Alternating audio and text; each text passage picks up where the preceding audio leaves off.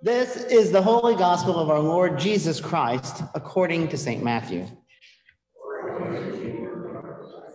Now, when Jesus heard that John had been arrested, he withdrew to Galilee.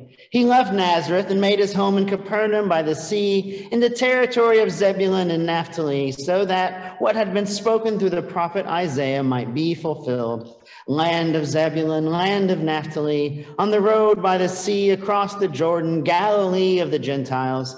The people who sat in darkness have seen a great light, and for those who sat in the region and shadow of death, light has dawned. From that time, Jesus began to proclaim, "Repent, for the kingdom of heaven has come near." As he walked by the Sea of Galilee, he saw two brothers, Simon, who was called Peter, and Andrew, his brother, casting a net into the sea, for they were fishermen. And he said to them, "Follow me, and I will make you fish for people." Immediately they left their nets and followed him.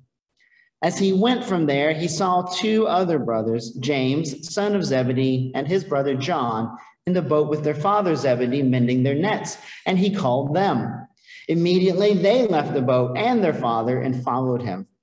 Jesus went throughout Galilee, teaching in their synagogues and proclaiming the good news of the kingdom and curing every disease and every sickness among the people. The gospel of the Lord. Please be seated.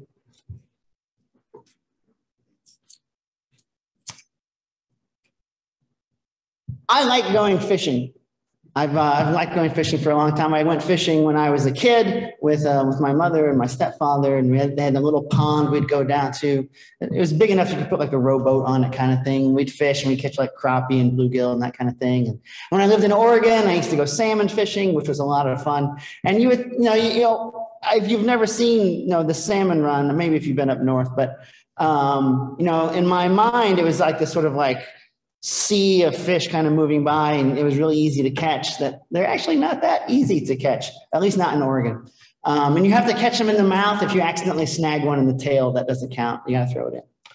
But I love going fishing, and we have a place up north now. We have a camp, and my son and I like to go fishing there, and it's just a lot of fun. But the truth is, I'm actually not very good at it. I do a lot more fishing than I do catching. And so it's really more of a time to sort of meditate on the beauty of nature than it is to like catch fish. Last week I talked about, kind of the difference between people who like know something in theory and people who can actually sort of apply it. I think I know in theory what I'm supposed to be doing in fishing, but actually like making it happen, there's some kind of disconnect there. And I've been out with like a fishing guide, and mostly I think I just really frustrated the fishing guide. I watched not too much, but I've seen like on TV, they have like fishing tournaments. This is amazing, man. They have like fishing competitions where people like go out in boats and, they're trying to catch the biggest fish or the most fish of a particular kind of fish. I'm really happy with anything that jumps on the line, but I know, you can like look for a particular kind of fish with a particular bait and way of fishing. And I watch these guys on TV, and I've seen them up in the St. Lawrence, and it's really amazing to me. They'll be like, they're throwing a line and they're catching a fish, and they're throwing a line and they catch a fish. Like, oh, that one's no good. And you throw it back. And I've never really had that experience where the fish are just like jumping on the line. And so fishing is something that I enjoy. I like going out fishing, and it's a thrill when you actually catch something, but it's not something that is really easy. Like if my family had to depend on me catching fish for food, the way I currently fish would currently leave us starving to death, unless we wanted to eat like seaweed. We catch a lot of that, especially in Lake Ontario. And so when Jesus comes up to Simon and Andrew, he says, "Follow me and I'll make you fisher of men," that doesn't fill me with a lot of confidence. I got to be honest. Like if Jesus said that to me, "I'll make you a fisher of people," and I'm like, I don't know, Jesus, I'm not really good at fishing. right? I mean, I know they're professional fishermen, so they probably know what they're doing. But for the rest of us, this story, I think, can be a little misleading, right? Because when we think about evangelism, about inviting people into faith, about asking someone to come and join us, we think it should be like this story where we go like, hey, why don't you come follow Jesus? And everybody's like, yes, I'm going to drop everything I'm doing right now and go do that. Because that's really not how people are. Most people are kind of like those fish I'm trying to catch, totally oblivious and uninterested in whatever bait I'm throwing in front of them.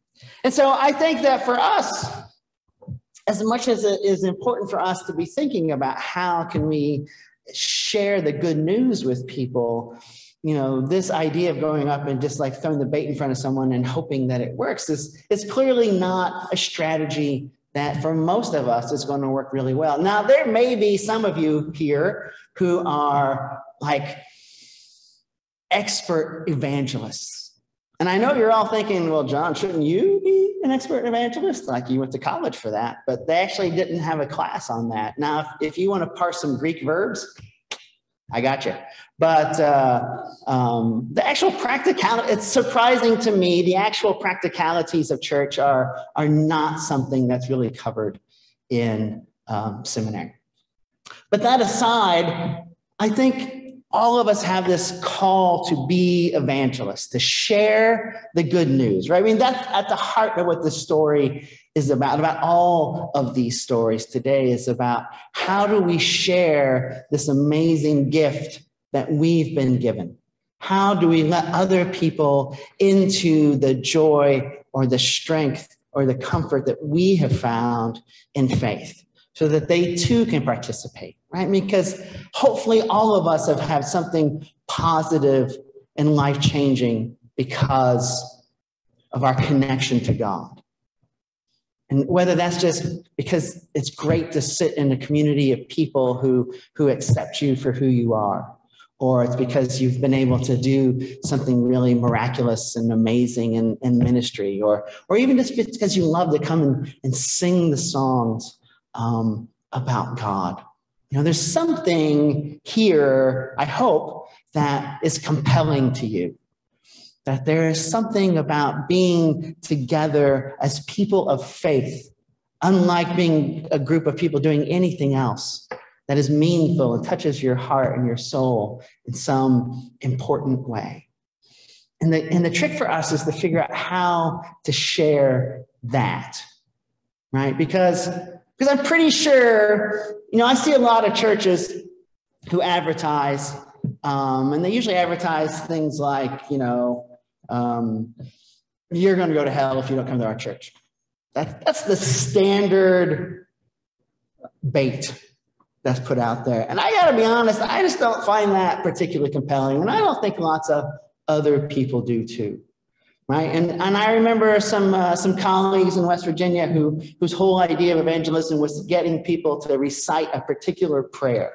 If they would just recite that prayer, that's all that really needed to happen. But that also seems to be missing something. That's sort of like having the fish brush up against your hook and letting it go and counting that as a catch, right? It's not the same. Because what we're really looking for is connection, and connection within community. That we want people to join the community because there's value in the community. And not just so we can perpetuate our organization, but because there is something of value in that connection to God that we share together. So I think it's important for us to keep in mind that Jesus wants more people to follow Jesus. Because Jesus knows that if we can really align ourselves with his teachings, if we can actually build a life following his example, that the world we live in will be so much better and that all of us will be so much happier. That we will find contentment and purpose and meaning and joy in surrendering our lives to God's will in a way that nothing else can. And I would hope that we would want that for everyone. And so the trick for us, I think, is to figure out what that thing is within us. That there's no golden marketing strategy. There's no sign we can put up. There's no witty sayings that we can put on the board. No bright sign that we can hang that's going to make people come. What will bring people to Jesus is the sharing of our genuine faith. And to talk about the thing that really matters to us about our life of faith. Right? In the same way that we would want to share other things in our lives that we love with others, books, movies, recipes, stories, we can share something about our relationship to God in hopes that other people may connect with that idea as well. And I know for a lot of us, our faith is very personal and kind of private. And yet it's also important for us to be in a place where we feel a little vulnerable and sharing that a little bit and be willing to be rebuffed. Because as much hard as it is to invite someone who says no, I know for sure that no one will come if we never invite anyone. So we have to kind of take that risk. Because the kingdom of God is built one person at a time, one relationship at a time. That Jesus doesn't broadcast his message over the radio in Israel, but he walks through the towns and the villages and the cities, and he interacts with people one-on-one. And I think this is the most important part, is that it has to be genuine. We have to be our genuine, true selves. And if our genuine, true selves isn't really aligned with Jesus's example, then we're not really going to attract people. Because I think that Jesus remains a compelling figure. And that when we live a life that's like his, that other people find that appealing and want to know what that thing is. I mean, I know that was my experience. Before I came to church, I met people who were genuine, faithful Christians. And I gotta be honest, they weren't Episcopalians. They went to other churches. But they lived out a faith in a way that I had never seen before. And I wanted that for myself.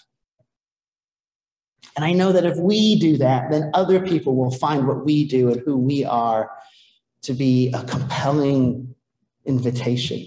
And they'll want what we have. So it's important for all of us to cultivate our faith, to model our lives on Jesus, to take up the disciplines of worship and prayer and service and study and generosity and Sabbath, so that our lives look like the model of Jesus, so that other people will see it and that they too can find what we have. It's not our secret. It's not our treasure to hoard. It's this gift that we're asked to continue giving, this thing we call faith. Amen.